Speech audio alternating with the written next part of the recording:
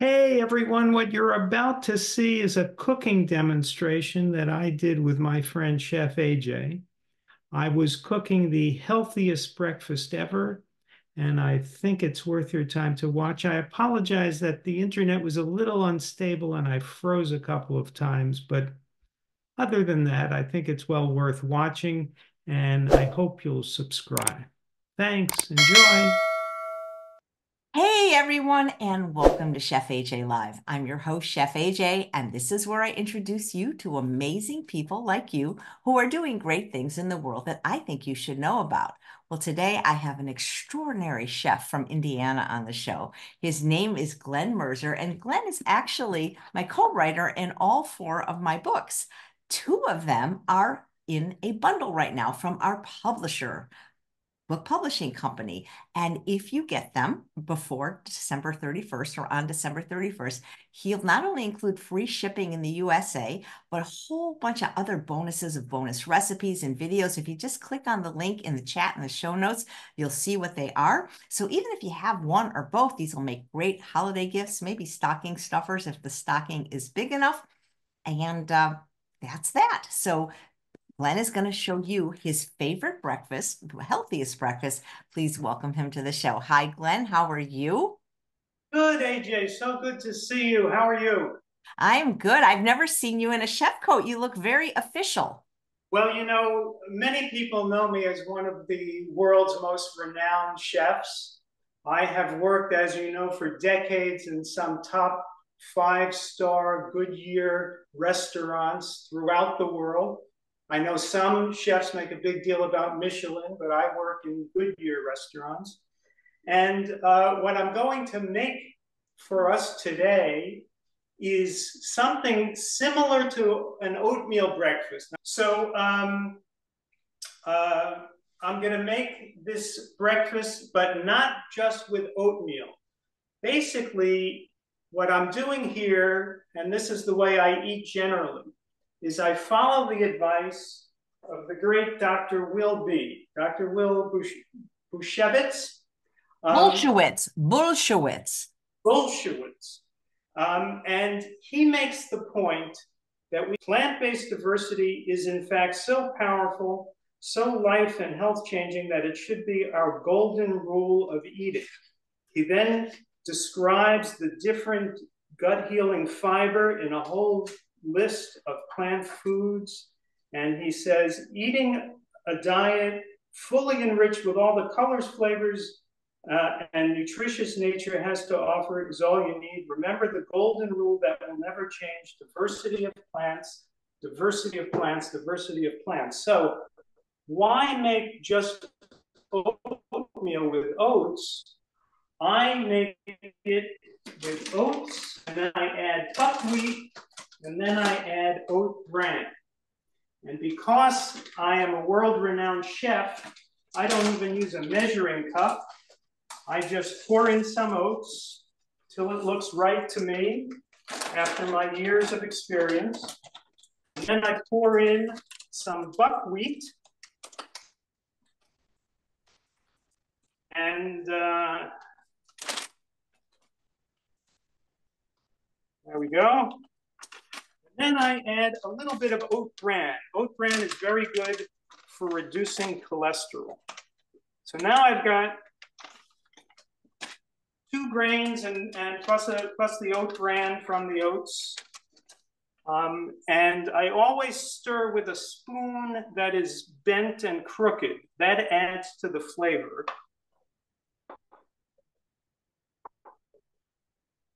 And so as I stir this, now it's going to cook for about 5 to 10 minutes. I then make sure that when I eat the meal, I'm not just eating different grains.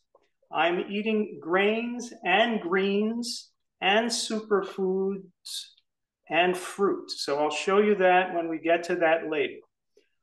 In the meantime, I wanted to mention, AJ, that as you know, I have admired you for so long for your YouTube show. I think you do the best interviews of any podcast. Thank So you. I decided I decided to try to emulate you, and I have started my own podcast, Mercer Show, and I am trying to get to 2 million subscribers. And I'm a little bit shy. I checked this morning and I was at 613. So I need to get another 1,999,387 subscribers, hopefully by next Thursday. So I'm hoping that some of your fans out there will do me a great favor and check out the Glen Mercer Show. In the last weeks, I have interviewed Dr. Brenda Davis and Corey Davis. I'm very big on interviewing Davises. And pretty soon, I'm going to have a video on with a plant-based cowboy. And no, it's not Howard Lang. So I'm trying to emulate you, AJ, because I think you're the best in the field. Thank you. Is Brenda Davis a doctor? You called her Dr. Brenda Davis. I call her doctor. She's a dietitian. She's is that the correct word? A dietitian, nutrition. No, I've called her doctor too, because she's sure smart enough. She knows all there is to know about nutrition. And her son, Corey, is a really bright guy who is an expert on sustainability.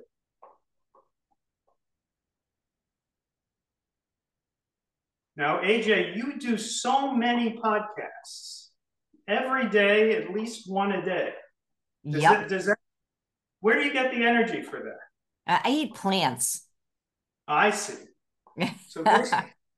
So basically, you're a vegan then, is that right? Almost 50 years. How about you? Vegan, I think it's about 33 years.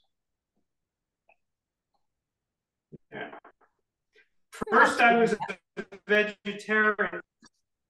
Before I went vegan, I became a vegetarian at 17. But I let some obese relatives worry me about where I would get my protein. So I kept eating cheese, and I stupidly ate cheese for like the first 19 years that I was a vegetarian. And then I started to get heart pains. And I said to myself, now, wait a minute. I'm a vegetarian. I know I have bad genes, but why would I get heart pains as a vegetarian? And then I thought, well, the cheese. Cheese is saturated fat and cholesterol. And that's what I was trying to avoid in the meat. So, you know, it was just stupid to eat dairy products. And when I gave up the cheese, I never had any heart pains again. And I have never in my life, now I'm in my late 60s, needed any pharmaceutical drugs. Had I gone to a cardiologist, of course, for the chest pains, he probably would have given me.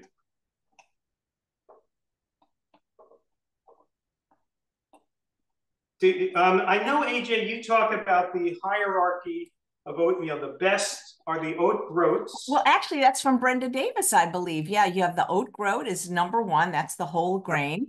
And I think it's actually one of the most delicious. It's very toothsome. It's like rice. And with a pressure cooker, you can have it done in 5 minutes. And then you have the steel cut oats, which is cut with a blade. And then you have the rolled oats, which is cut and flattened and steamed. And then you have the instant oat.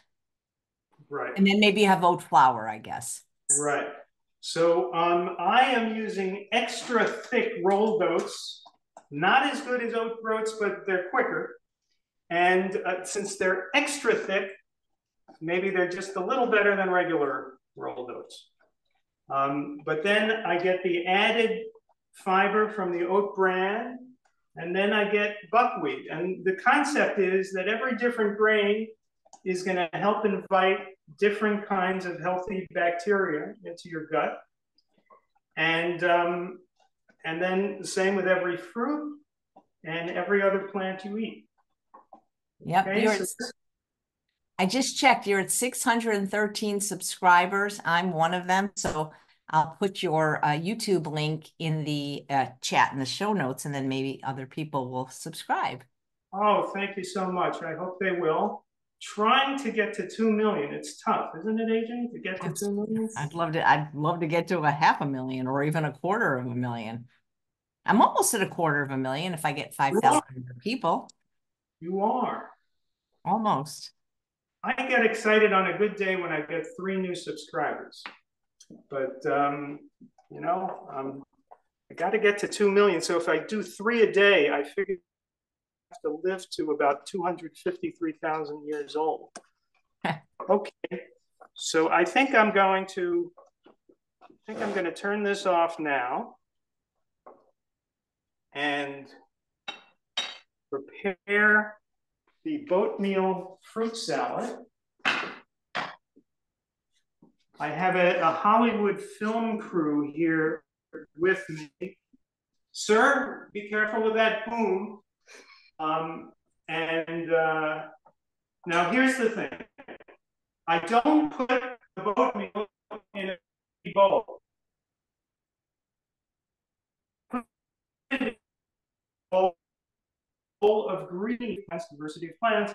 And of course, Dr. Esselstyn will tell you to eat your greens all day long. So I have different mixed greens. Again, different greens, more diversity. Some arugula in there and mixed baby lettuces. I then anointed this with a drop of balsamic vinegar. Vinegar is very good for your gut microbiome too. So on the greens, I put the oatmeal. Oatmeal. Right. What's your favorite vinegar? I use, and let me see what this one is here. I use an organic balsamic vinegar that is made from grapes, and I could tell you what else if I were wearing my glasses. So now you to guess what's in the. Yeah, I was going to guess blueberries.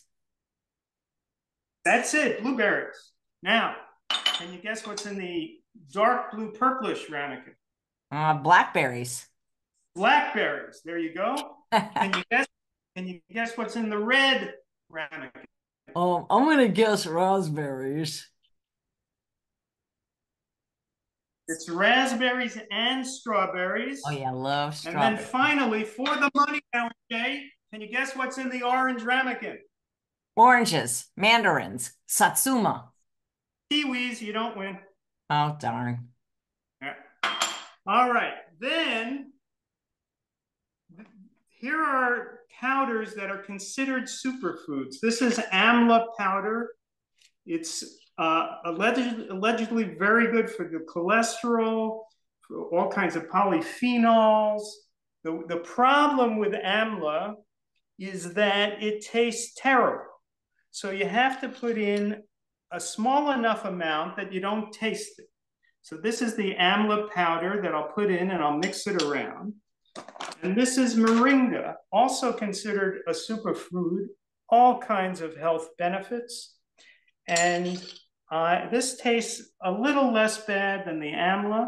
So I put this in, and then I put in a tablespoon of flax seeds. Often, I didn't cut one up today, but often I use this. This is a fuyu persimmon. Hey, no swearing on the show. No, it's fuyu. That's F-U-Y-U. Just kidding. And it's truly delicious. To let you know how we like fuyus in this household, here's our bowl of fuyu persimmons. So, that's funny because I like the other ones better, the ones that are hard. You like the soft ones better? Well, the thing is, you can eat the fuyu persimmons when they're ripe and soft, or you can eat them when they're hard and not yet ripe. I like them better when they're hard. Yeah, me too. I like them. I like them when they're hard. So now just think what you're getting in this bowl of breakfast. You're getting oatmeal, you're getting oats, you're getting buckwheat, you're getting oat bran, you're getting leafy greens, different leafy greens, you're getting balsamic vinegar, you're getting 4 types of organic berries, you're getting kiwi, and you're getting 2 superfoods and flax seeds. This is the way to eat, and this is the way to eat all day long, is that if you're making a sandwich or whatever you're making, just add more plants. That looks And beautiful. don't fall victim to the don't fall victim to the tyranny of servings. For example, when I added blueberries, if you look up how many blueberries in a serving, it'll say 1 cup. Well, I added less than 1 cup. Who cares? Your microbiome doesn't care. It just wants the blueberries. So all of this was less than one serving, because if I had one serving by the standards they use, it would this bowl would be too much. There would be too many fruits. But you can use less than an official serving. I don't think your gut biome cares how many blueberries you get, as long as you get your blueberries. So that's my approach, is just diversity of plants, as many different plants as possible, as many different fruits, as many different leafy greens, and even different grains. The healthiest breakfast of all time. And this is why I am a world-renowned chef. Nice. Why do you call it boat meal? Because there's just a boatload of oatmeal in it. Buckwheat and oatmeal, and I had a choice of boat meal or butt meal. I didn't think butt meal sounded good, so I went with boat meal. How about buck meal? Buck meal. Buck meal isn't bad. Buck meal, okay. Okay, that's funny. Okay, I'm seeing if there's any questions for Glen. What have you been up to lately? Are you writing any new books?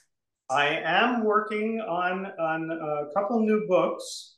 And I want to say this about books. You know, I'm very proud of our books that are in this holiday book sale that we're having now, Unprocessed, which is the new edition. We originally wrote the first edition 11 years ago.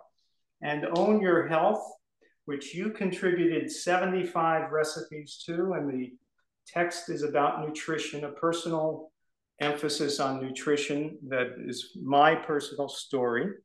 And what happens with books, as you know, AJ, is when you launch them, they get a lot of attention.